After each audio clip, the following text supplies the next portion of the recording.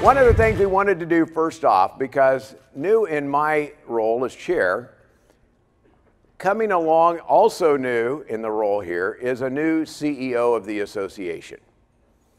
We have been left with a great group, a great association. We talked this morning, Senator Pat Roberts was with us to talk about Michael's tenure and his duties of growing this and the way he built the ESOP Association. When he decided to retire, it gave us a chance to look far and wide for a leader that could help us do the things that we need to do. Grow the number of ESOPs, be an advocate for ESOPs, whether it be ESOPs in our community or ESOPs in the nation's capital where we are right now. But we looked and we narrowed it down. We found somebody that was the perfect fit for that. And we talked about doing speeches and coming up here and talking, for several hours on end, which I have a clock here that says I should be stopping about now. But anyway, we're going to invite Jim up, and we're going to have a question and answer section where I'll ask him questions. Jim will provide some answers, and we'll get to know him a little better, not only as a leader, but as a person, and where he's looking to take the association in the near future and in the long-term future as well. So I would like to give a great big welcome to our new President and CEO, Mr. Jim Bonham.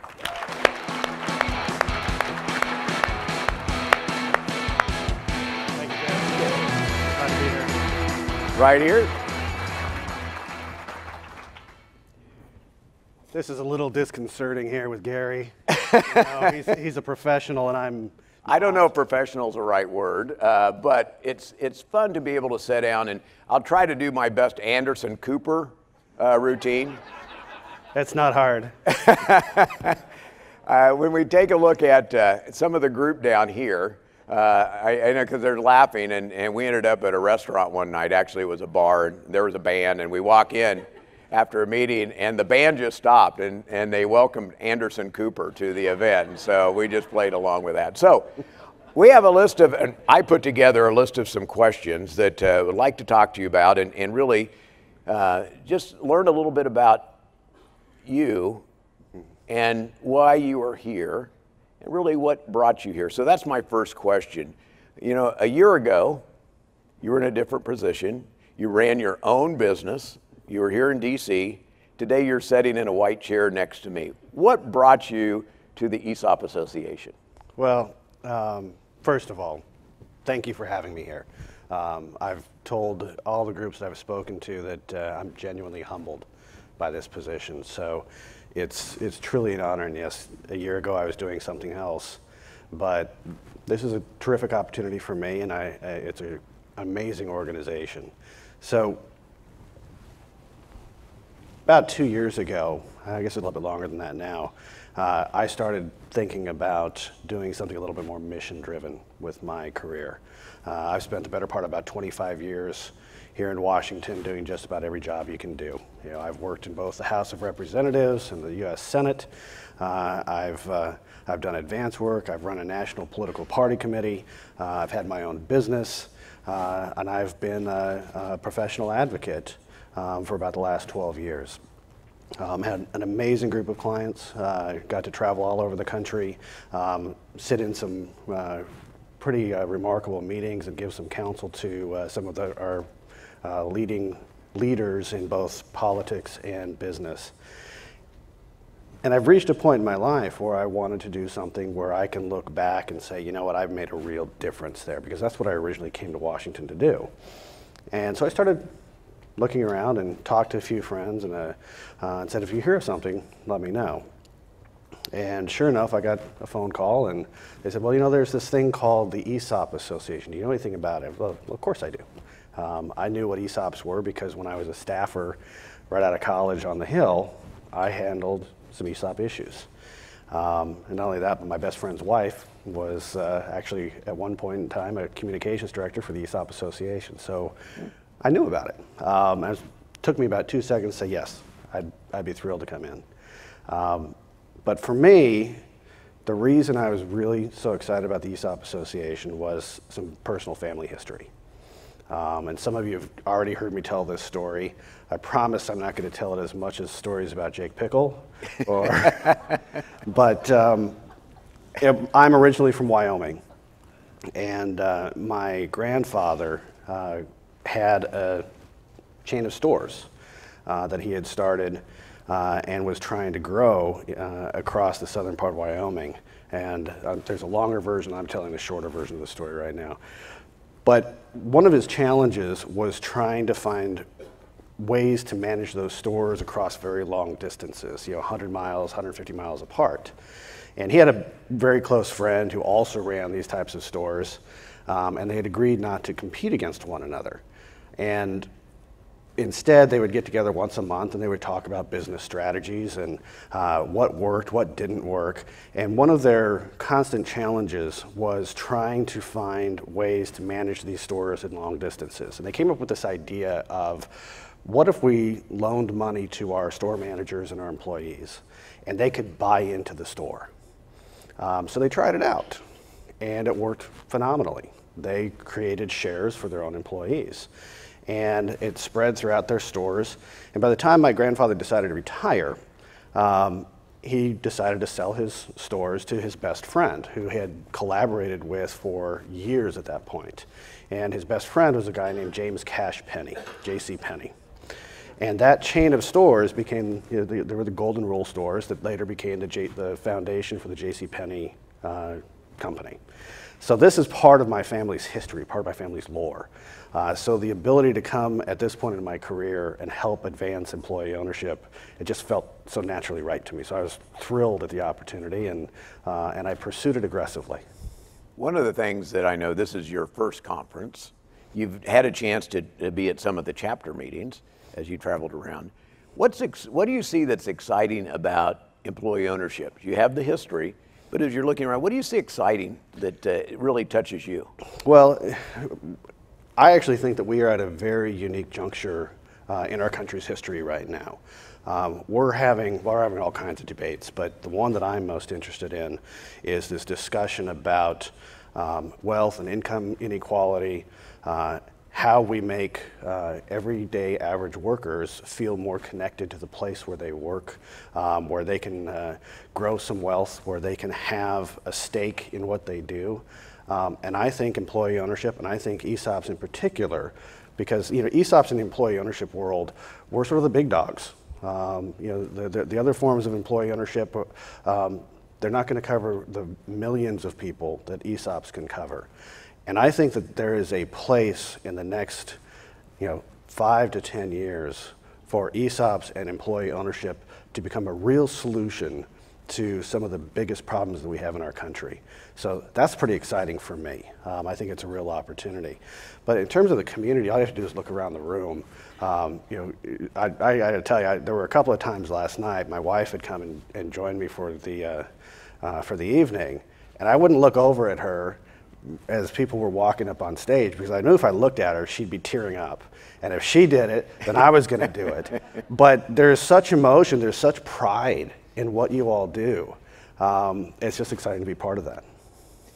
People may want to know where you grew up. You mentioned Wyoming. Right. But what did you do as a kid growing up? Did you get in trouble a lot? Yes. Did you run campaigns for the school class president? I did. And I see my 13-year-old son back in the back of the room there.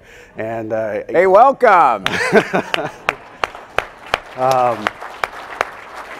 He has a tie on and everything. Look, he does. Yeah, it means that his mom's going to make him go back to school this afternoon. I would get in trouble. My parents were both teachers, which meant you couldn't get away with anything at any school. They would immediately get reported back to them. But growing up, I had a love affair with the outdoors. I always loved to be outdoors. I loved to go skiing. I loved to go hunting. I loved to go fishing. And I think growing up, in a state where there are more sheep than people, you tend to be a little bit more independent. And growing up on the edge of the wilderness, I would at times go, my parents would be put in jail for it now, but I'd go up for, 2-3 days into the mountains or longer, and come back and I'd be just fine. But I was a very independent child and very curious. Then I also had the bad habit of dropping out of college to go run political campaigns. And while I graduated from college late from my class, a semester late. I actually ended up graduating in 7 semesters instead of 8, because I actually petitioned my school, Creighton University in Omaha, Nebraska. So, any Nebraskans from Creighton? There we go. All right. The current chairman of ESCA is a Creighton graduate as well, so we had a lovely dinner. But you know, I had to petition the school to allow me to take more hours in my final semester, because when I went and I talked to the dean, I said, listen, it's an election year next year, and if I have 4 hours left to take, I'm not going to graduate. He's like, all right, and they let me take 25 hours my last semester because they knew I wouldn't come back. So yeah, I took long to graduate from college, but graduated in 7 semesters, and immediately packed everything I owned into 2 suitcases and moved out to Washington, D.C. We're going to talk about something probably a little more meaty when we talk about where the association is going, but one other thing I know, that outdoors desire to go do things fun has turned into a sailboating. You sail, you do a wonderful job, you sell in some championship things, and you're very competitive in that as well. Just a little bit. Just a little bit. Tell us about your boat. So which one? Okay. You can never have too many boats. But yes, I do sail. My kids sail. My wife, who's back there with my son, when we were first starting to see each other, I had told her I was always interested in sailing, and you can imagine growing up in Wyoming, there's not a lot of opportunities to go sailing. But moved out here, and Annapolis and Chesapeake Bay, I decided I wanted to try to do it. And long story, but I ended up buying a boat, more or less taught myself how to sail, and recently I've been competing in a class of boats called the J24, and with the help of a lot of friends, have been able to be very competitive. We're going to be competing in this year's World Championships. The J24 is the most widely sailed keel boat in the world, about 5,400 worldwide that are actively sailed, and there will be 80 boats competing at the World Championships this year. And if I've learned anything about sailing, it's that everybody has their job, and if any one person doesn't do their job, you're not going to do well. And the ability to create teamwork and accountability and then anticipate what each person is going to do, the choreography is really amazing. I've also learned that you can't really use sailing analogies outside of the sailing world because nobody knows what the heck you're talking about. Jim, one of the things is, we'll go and head back a little bit, the sailing part of it comes with your movement to Washington, D.C. There are those of us that live in the Midwest, live outside of D.C., wonder, why would anybody want to move to D.C.? What brought you to D.C. and really got you involved in politics? We'll talk a little bit about your background, then we'll roll back into where the ESOP is going. But what brought you to D.C.? You've been here a while. I have been here a while. I've actually lived in Washington longer than anywhere else in my life. For me, it was always about public service. I wanted to come to Washington to be involved in public policy. I wanted to be involved largely in 2 main issues when I first came here. I wanted to be involved in healthcare, because when I was young, my father had a serious illness that financially was very difficult for my family. And I wanted to be involved in labor and employment issues. The healthcare issues, I was deeply involved all the way through the passage of Obamacare. I have very dear friends who are highly engaged in the healthcare community. Had a lot of clients in the healthcare space, and labor and employment issues have also been a big focus for my work in 25 years. But I came to Washington because if you want to make a difference in your country, this is the place you go. If you want to, the story is always, if you want to be an entertainer, you go to Los Angeles. If you want to be in the financial community, you go to New York. If you want to be in policy and help lead the country, you have to come to Washington. So that's what I did right away. You were with DCC for a while. You worked with Nancy Pelosi's team. You worked inside several of the different aspects of politics. Yeah. A couple stories from those? Ooh, that's a dangerous thing. There's sort of a code among campaigners that you don't talk about what you do on a campaign. I've had the privilege of working for some really amazing leaders, and you always.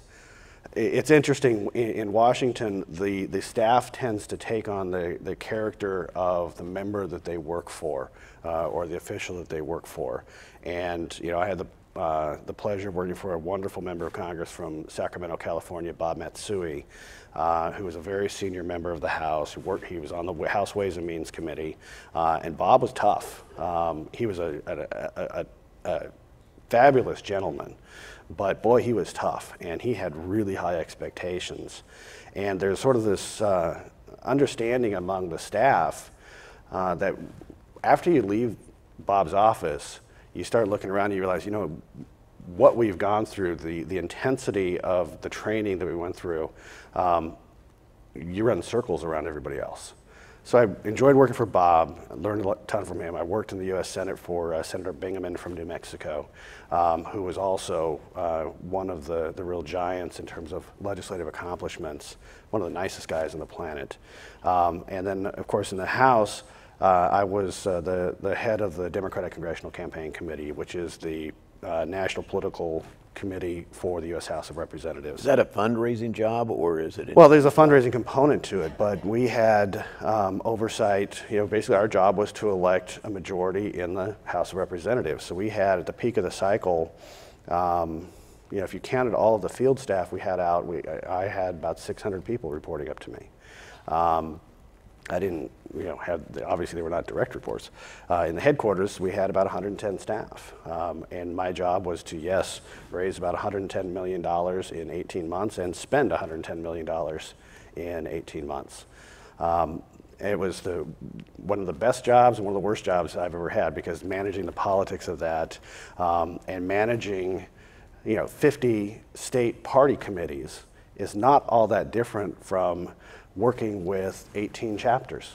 And it was an invigorating experience. And in that, I had the opportunity to work closely with now Speaker Pelosi. She was Democratic leader then. The first thing that she did when she became Democratic leader in 2002 was start recruiting Bob Matsui and I to go and work at the DCCC. And it was a challenging time, because we were implementing the first rewrite of campaign finance laws since 1978. It was the McCain-Feingold bill had gone into place, so nobody knew what the rules were. So we had to literally start from whole cloth and build an entire operation based on that. And I can tell you, whatever your politics are, whatever your views are, Nancy Pelosi is an amazing leader. And it's one of the things about politics that's frustrating is that everybody outside of Washington gets almost like a carnival mirror perspective of the leaders here in DC. Yeah, there's some kind of a reflection of who they are, but it's all warped and distorted based upon the filter it's coming through. And I think that's particularly true with Speaker Pelosi. She is a tough leader. And incredibly smart and so focused on details. I think I attribute some of my focus on details to having worked with her, because if you don't have perfect preparation, then you're not going to succeed. And so we focus on that. Our group had a chance to walk around the mall. We went around the White House this morning early, and it doesn't appear to be a swamp here. Is it really a swamp? I don't think so. I mean, it's funny. I bristle a little bit at it. I'll be honest. It was a swamp technically. Yeah, there was the Washington Mall right down the street here used to be a swamp. It came up, it got drained. But the people who come to Washington, the elected officials, they wanted to serve their country, and they have differing opinions sometimes about the best course for the country, the best way to serve their country. But they're all, I've come across very few people who are not of goodwill and good intent. And that's particularly true with people who decide to go into career service in the federal government. These are people who are very capable, they're very smart, they often have advanced degrees, and they choose to go into lower paying jobs for public service. And so I have a lot of admiration for them. And I think that sometimes they really get a bum rap. So no, I don't think Washington is a swamp. I think that Washington gets characterized and warped and distorted like that carnival mirror. And I wish there were a way to slow that down a little bit. Let's change to how you take that analogy into ESOPs. We heard yesterday morning about how the ESOP community, the ESOP process is kind of a white hat process. How can you be against employee ownership? Is anybody here against employee ownership? Yeah, and so, but we have a good story to tell. Our board has been working on looking forward, leaning forward, trying to say, how do we create that vision going forward? And you're leading us that direction. How do you see that developing? Well, you know, we talked in the board, as you know, about sort of a 6-step process that we're going through right now. And, you know, the first step of that process is making sure that our own operations, our own house is in order, that we have given the staff and the organization and our chapters all of the tools, the best tools that they need to do the job well.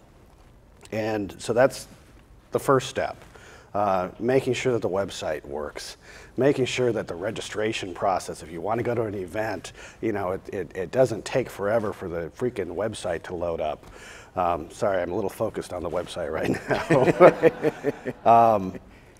But all of that requires, you know, some savvy and some understanding of, you know, the processes that people go through and the experience. There's a phrase that's been bouncing around the national headquarters about user experience and customer experience.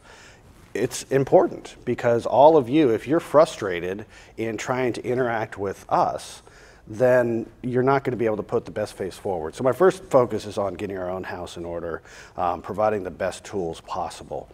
The second thing that I would say is that I think there's far too much focus inside the employee ownership community about this group is doing that and this group is doing that, and you know, everybody trying to outposition one another. I just think that's silly. I think that we should all be working together. I think we have one common goal, and that's to find ways that more employees can become owners in the places where they work, where they can start growing their own wealth, where they can be participatory in their day-to-day lives. And if you think about how much of our lives we spent working in the office, you know, I don't want to pick on the realtors, but let me tell you, the realtors have done a really good job since the 1940s convincing everybody that the American dream is home ownership. For me, I think the American dream should be ownership of the place where you work, where you can be contributing to your family and your future, not just because the value of your home's going to go up, but you're building equity in your own life. That's the way I view employee ownership.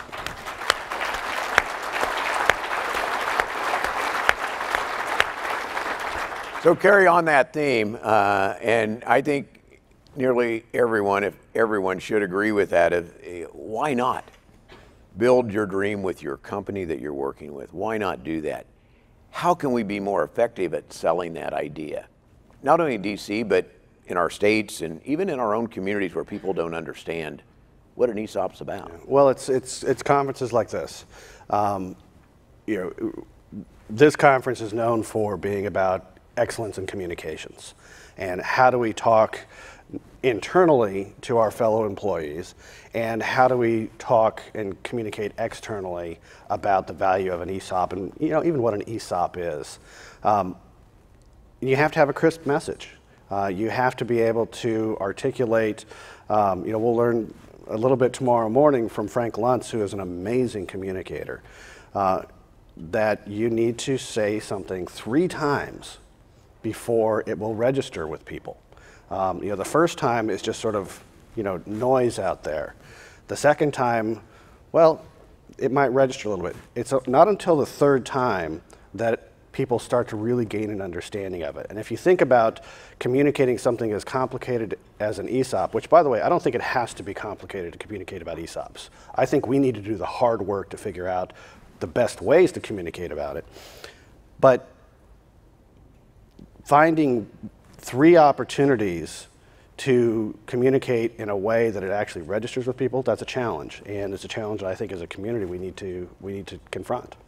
I was excited to see somebody came up to me before this program and said, we're going to have to break out and go up to the Hill. They were at a 10 o'clock meeting. They wanted to do that. And I was really pleased to see that, because advocacy is a part of what the mission is and making that happen. So while people here find on dealing with what's inside your ESOP, finding a better way to tell that story is important. Yesterday morning at the chapter session, you had a couple people in that were doing that, and it was nice to hear what they told, and you had some great sheets for that. You might tell the rest of the group a little bit about that. Sure, it was a great session, and you know, one of the first things that I did when I came to the office was I asked the staff to send me all of the feedback comments from the last couple of years' conferences, and they were big, thick stacks, and I took them home and I would sit there in my chair and read them.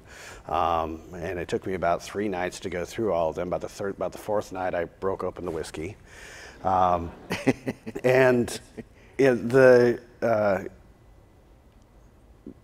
I sort of lost my chain of thought there on the whiskey. But I think it's really important to take into consideration the feedback that people are giving you, and to try to have continuous improvement in the way that we run our programs. That's what I like about this group. Yeah. No one is hesitant to give feedback in this group. I've learned that already. One day in, people do not hesitate to hear some feedback. All right, I got my train back now. All right, okay. You asked me about yesterday morning. Jeez. Yeah. So I'm on day 4 of this conference, for the record. You're all on day 1. So yesterday morning at the SRCC meeting, some of the feedback that I had observed was that people wanted more help in how to conduct a good congressional meeting. And a lot of people were saying, you know, you've done some of those trainings, but then you do it at the end of the day after everybody's already had their meetings. So bright and early yesterday morning, you know, I reached out to a couple of friends of mine, one a Republican, one a Democrat. Yes, we all do actually get along here. And asked them to come and join me. You'll all be surprised, I'm sure, shocked, that there is a little bit of a black market in Washington where, hey, will you come talk to my conference and I'll come talk to your conference, and everybody's like, sure, we'll do it. So I invited former Congressman Earl Pomeroy from North Dakota, who served 18 years in the House Ways and Means Committee, was a major champion for ESOPs. In fact, he was such a champion for ESOPs, his legislative director now works over at ESCA as an advocate for employee ownership. I asked Earl to come, and I also asked my good friend Matt Keelan, who is routinely ranked as one of the top, 2 or 3 Republican lobbyists in town, to talk, both from Earl's perspective as a former member of Congress, what's it like to be on the other side of the table? And Earl went through, these are my 7 rules for effective advocacy. And then Matt talked about the perspective of being how you can communicate to a Republican versus how you can communicate to a Democrat. And everybody supports employee ownership, but you want to spin it in just a little bit different way. And then I pretty much just sat there and basked in their glow. But it was a good session. And one of the nice things is that we put out some one-pagers. We outlined, all right, you do this, don't do that. And what was great is that after that session, people started going to the Hill and then coming back and saying, we tried it, it worked, it was one of the best meetings we've ever had. So that was gratifying for me to know that we have a session, we taught people how to do it really well, they did it, and they came back and they were just, this was amazing. Now, the people in that group received this packet where they had the questions talking about the different bills, where you were, what the request should be, always make an ask. Can others find that same information? Absolutely. It's going to be on the website. If it's not already, I'm looking in the back corner there. I think they're going to get it up there. I think it should be there now. We'll have packets available back by the registration desk. One of the things that I really want to do is step up our advocacy program. We've already done it to a certain degree.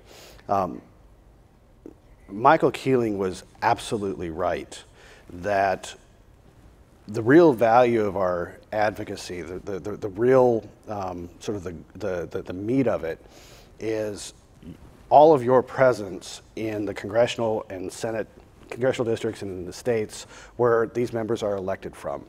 Because you're real, you're tangible, your workers, your jobs, your production, you do real things. The member can come and say, yeah, these are my voters. So having a constituency-based approach is very important. But that's part of the equation. The other part of the equation is the inertia that exists in the policy-making apparatus. You can't just have one meeting in August and think that you've successfully advocated for the year. It must be continuous pressure. The average member of the House of Representatives has about 770,000 people in their district. And they're receiving, on average, about 15,000 meeting requests a year. Now, if you are not constantly moving yourself to the top of the stack, keeping your issue at the top of their agenda, then you're going to fall to the wayside. Because the term, the squeaky wheel gets the grease, it's true when it comes to Washington advocacy. So one of the things that I really want to focus on, the ESOP Association, we're a 501c6. So we're organized to be an advocacy organization. And I think it's time that we really step up our game. And we're focusing not only on some of the bills that are in the Congress, and by the way, there are going to be some new bills introduced today in the Senate. Senator Kirsten Gillibrand and Bernie Sanders have 2 pieces of legislation, and thank you to the New England delegation for all of your hard work in helping to facilitate that. So there's legislation, but we're also focusing on the Department of Labor and finding ways that we can work more collaboratively with them, but also recognizing that the enforcement division may not be the most fertile ground for us to seek policy changes, because the enforcement division isn't going to change the policy. The politicals and the policy shops will, and the Congress will. So I think growing our advocacy program and then also reaching out to the states. We've already weighed in, and I've only been in this position for about 85 days or so. We've already weighed in on legislation in Texas, Oregon, and Maine. I'm sorry, 4, Minnesota as well. So we're going to become much more engaged nationwide and try to push that forward. You mentioned the DOL. That seems to be one of those things that kind of gets everybody's blood pressure up a little bit. Yeah. That you mentioned the enforcement side, but are there better ways you see of changing what their thinking is there? Yeah, well, so first of all, the Department of Labor, no government agency is a monolith. So for us to say, well, Department of Labor hates ESOPs, that's just not true. I can tell you flat out, it's not true. There are folks in the enforcement division who their specific job is to protect employees. Now, as lawyers, and I can say this because my wife's a lawyer and she works for a government agency, so I've got a pretty good understanding. She's taking notes back there. No, yeah, well, she doesn't need to take notes. She's got a mind like a steel trap there, so she'll remember this all. But in an enforcement agency, they want the broadest prosecutorial discretion that they can get, right? Because that gives them latitude to move around and take a position over here on one case and a position over here on a different case, because they know that one case doesn't really impact the other. Well, on the receiving end for us, that just looks like, well, the Department of Labor is contradicting itself. On this case they said this, in this case they said that. Well, the enforcement division isn't going to tie its own hands. So we can work with them and we can explain to them, that's not a very good approach, or we can, individual companies can defend themselves. The place where I think we need to be focusing is on the policy side, talking with the assistant secretary, talking with the secretary, talking with the White House, going to the Hill, talking with our members of Congress, not necessarily asking the members of Congress to weigh in on this case or that case, because members of Congress don't like to weigh in on active cases. There's sort of a rule against that, because it looks like you're trying to influence a judicial process, is the way that they look at it, unfairly, and they can get themselves into political hot water for doing that. But instead, focusing on the leadership, so that the word from leadership comes down, okay, enforcement guys, do your thing.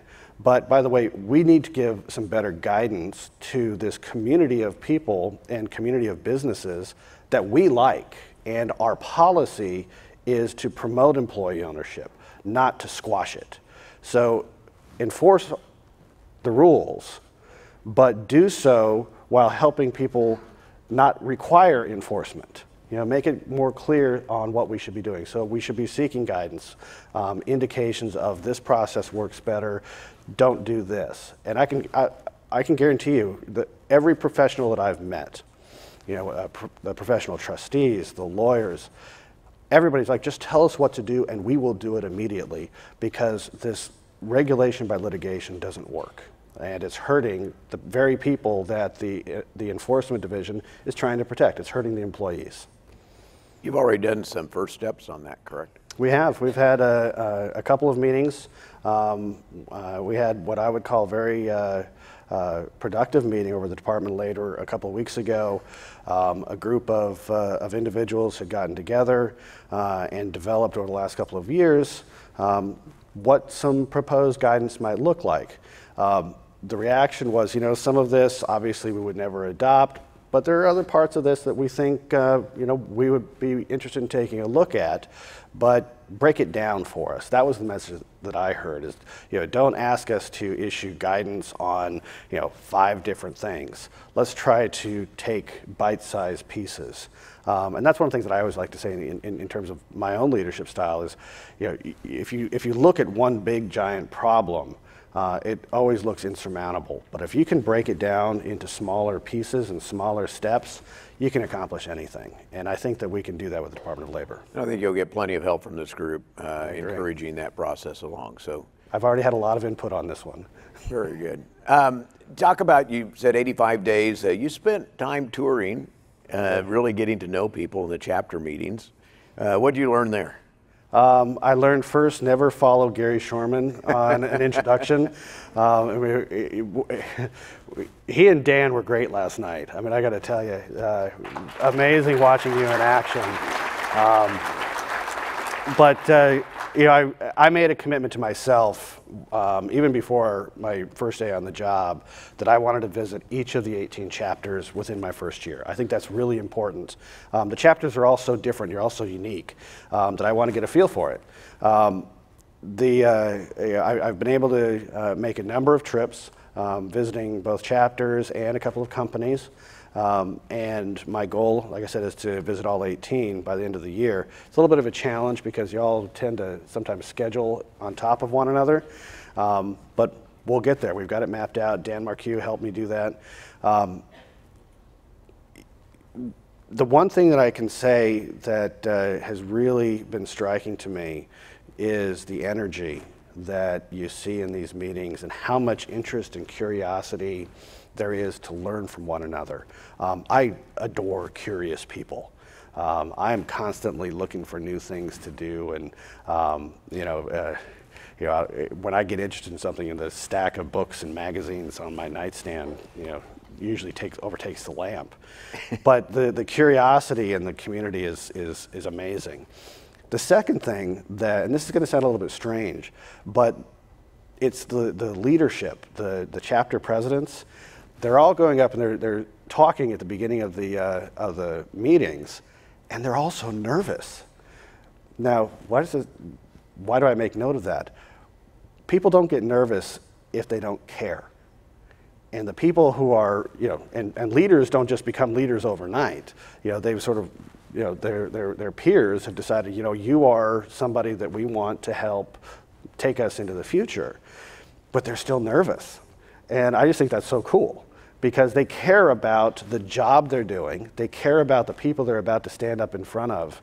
And I think that's indicative of the types of people who are attracted to this community, the types of people who work in ESOPs. You care about one another, and that's sort of one of the essential elements of employee ownership. Everybody holds one another accountable. I find it an adventure. At any table you sit at and you meet people around the table, they all talk about their jobs like it is their number one thing that they have. They talk about their company, their job, their fellow workers, and it's so great to see that. And I know as you're traveling, it's a great chance to meet people one-on-one, but it's also a chance for you to learn more and more about the ESOP community and what we're doing. I have a list of some questions here that really are future leaning of where you see the ESOP Association going. Take a few minutes to talk about that, and then want to talk about kind of the rest of the show here. First question, you know, you mentioned a little bit early on about all the other organizations.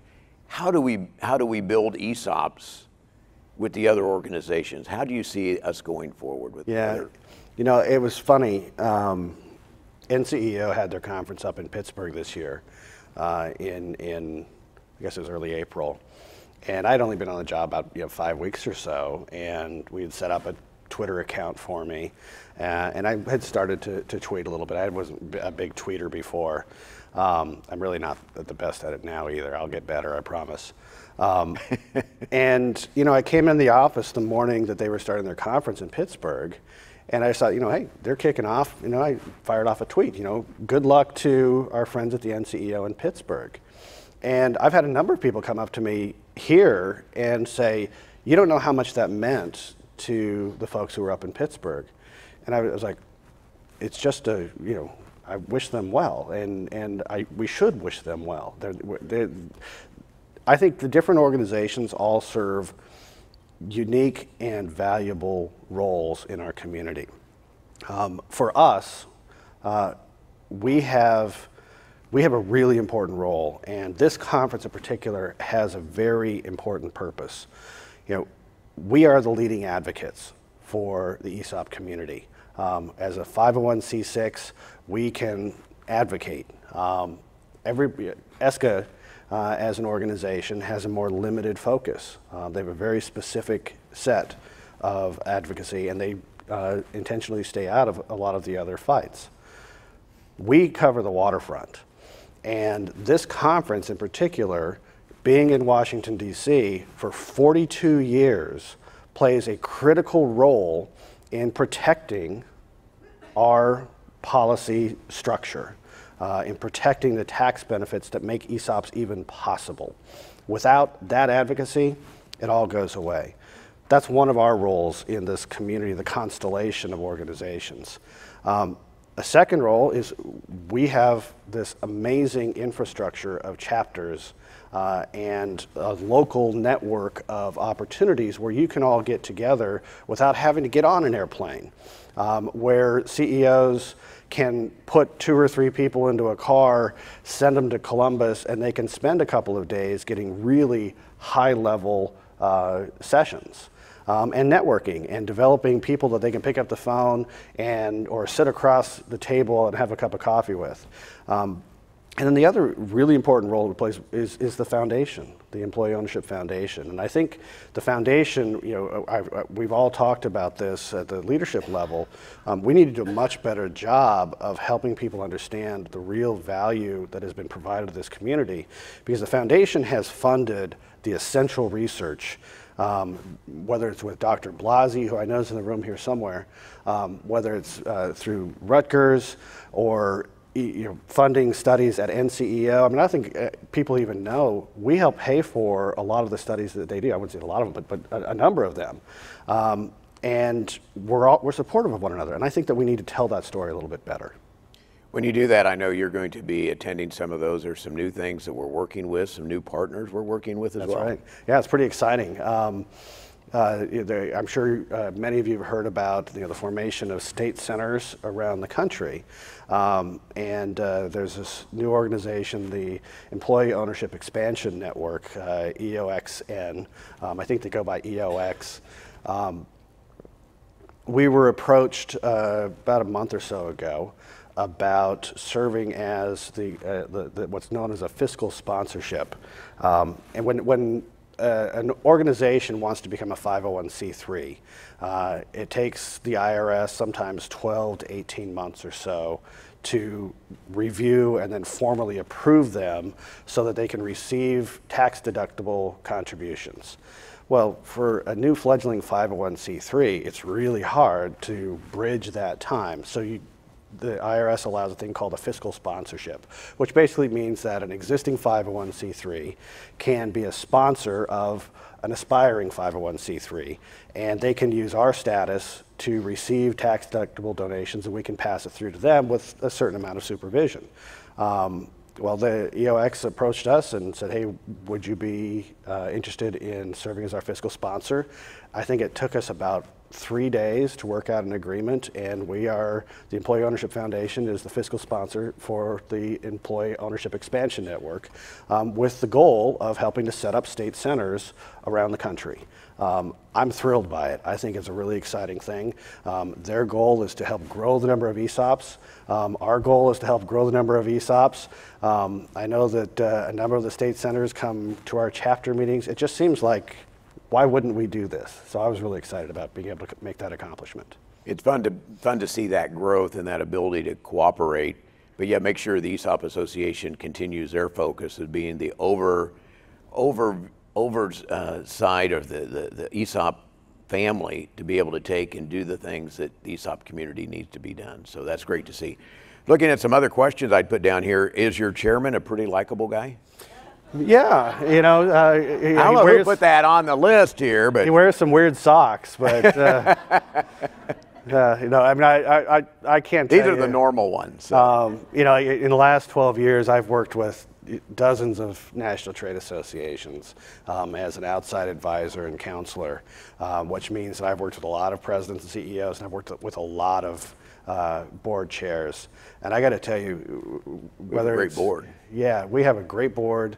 You know, you have your past chairs are amazing. You know, Cindy Turcott and Dave Fitzgerald. The leadership of this organization. Well, honestly, it's a reflection of the caliber of people who are participating in ESOPs.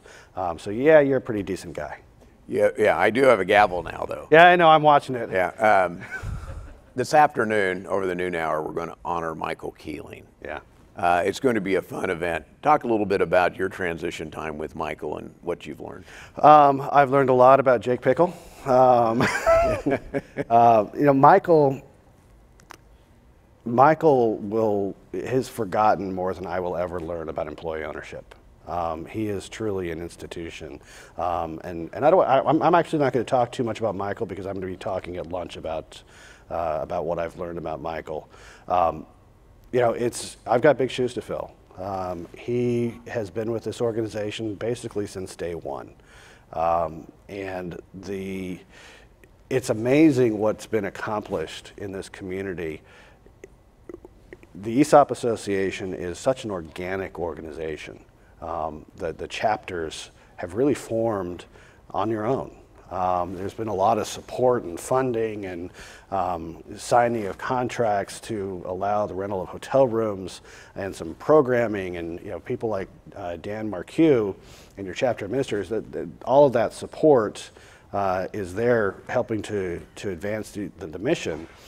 But the organization has really grown organically. And that's a little unusual in the association space. Often it's artificial, it's forced. I don't want to say contrived, but you know, there's marketing plans, and you know, we're going to make an investment in this area, and we're going to focus on growth in this. You guys all just sort of, you know, it's like a big garden that has grown on its own. So that's pretty cool. But Michael's been there through the whole thing. And you know, 29 years as president and CEO is an accomplishment. I can tell you, I'm going to say this at lunch as well when Michael's there. One of my tests for a leader is how does the staff, how do the people who work for them feel about that person? And I can tell you, there's a lot of loyalty to Michael Keeling, and that speaks well about him. You know, before I took the job, before I accepted, I called a friend of mine who's very familiar with the association, and I asked, how's the staff going to take this? How's the staff going to deal with this transition? And her response was, well, it depends on how Michael is treated. If they feel like he's being mistreated in any way, you're going to have a problem there, because they're loyal to him and they care about him a lot, as they should. So that told me a lot about Michael Keeling. And we'll get a chance to honor him at noon today. So I hope everybody is here. Some of the stories, some of the background. I know Dave has been working on some history facts there that he'll be talking about at noon, so it's been great to honor him. The rest of the program, we have a couple of other things coming up that are fun. You mentioned Frank's program on Friday morning. That's going to be just a terrific program. That is. I've had a couple conversations with Frank. On the first conversation, he was literally going through White House security on his way to catch a flight with Ivanka Trump to Indianapolis to talk about labor and employment issues. The second conversation, he was calling me from London. And it's funny, Frank Luntz is one of the most accomplished communicators and researchers in the world. I mean, he's really a brilliant man. And he confessed to me last weekend when we were talking, he goes, listen, Jim, I got to tell you, I've done research for just about any kind of business, any kind of industry, the top leaders in the world. He said, I'm a little nervous about this because the employee ownership is one of those things that people haven't really studied a lot on communication. So he's like, he's boning up. I think it's going to be a terrific presentation. If you haven't seen Frank speak before, it's very interactive. So you all better be ready to ask him questions. He's going to be walking around the audience, and we're actually going to be calling a few people up on stage with him to go through some exercises right here in front of the audience. I think it's just going to be a terrific session. And then Dr. Blasey talks at noon tomorrow with some new research that is pretty exciting for our community. It is very exciting, and we're not going to announce it this morning, but the team at Rutgers has been diving through data that they've just recently gotten back, and it shows some just eye-popping revelations about how Americans overall view employee ownership, view employee-owned companies. And again, I talked earlier about the importance of the funding that the foundation has provided to this research. This stuff is the fuel that supports all of our policy efforts. And what's great about it is that it's independent. It has actual rigor to it. All too often in Washington, you get fake studies. This stuff's real. And it wasn't manipulated. There was absolute integrity to the process, and it's really interesting stuff. So I'm excited about Mark that. Mark Lamelli, who's chair of the foundation, in which case you can go out if you haven't contributed. Jump in and do that because it helps fund that very thing, and I think you can also win like $1,000 or something like that. Well, there's two prizes. There's a booth at the other end of the lobby if you haven't been there yet, and there's a drawing. Where at one level for a contribution, it's I think a $500 prize, and at the upper level, it's $1,500. So yeah, it's a real opportunity, and they're going to announce the results at the lunch tomorrow. Let's wrap things up, Jim. You mentioned something that really hit home. If the American dream is to have a house, probably the second in line, or maybe first in line, is to have a business that you own shares in, that you help build, that you're part of that family. If you had to pick out 3 points to say, here's some areas of focus for me that I want to have to get to that point, to tell that story to not only legislators, but people in our own communities, why the American dream is to work for or to own shares in the company that you work for. How do we tell that story? Do you have 3 areas you're going to focus on? I'm not sure I would have broken it down into 3 areas that I would focus on in that way specifically, but I think that we do need to begin an education process where people become more connected to what they do and their value creating abilities. When our country was first founded, there's some great books about this. One of the most hotly debated topics at the Constitutional Convention was about wealth creation and ownership, but at that time, it was about, do you have a farm? Do you have a trade? Are you a blacksmith? And it was really directly connected to your own skills and labor, and the ability to create wealth, and the ability to advance your own interests. And literally during the formation of our country, of our government, that was one of the most discussed items. How do we make sure that people, individuals, don't get separated from their ability to create their own value, their own wealth. And I think we need to modernize that, because I think far too many people have become separated from their own ability to create their own success. Like I said earlier, I think the American dream has been portrayed as having a home. I think the American dream needs to evolve into having your own ability to create your own wealth, to determine your own course, and to be an owner. And I think that employee ownership, the ESOP Association, is a good mechanism to do that. Jim, that's a great way to end on right here. You'll be running around. I know you're very open with people coming up with ideas to connect with you, connect through the association website, connect in whatever way, and you have multiple ways to do that. Now that you're tweeting and doing that, probably connect through that as well. Right. So look forward to working with you on the board. I know in our discussions that we had on Tuesday in the board meeting, we're excited to look forward to the next things that happen, the things that you help us do, and the future for the ESOP.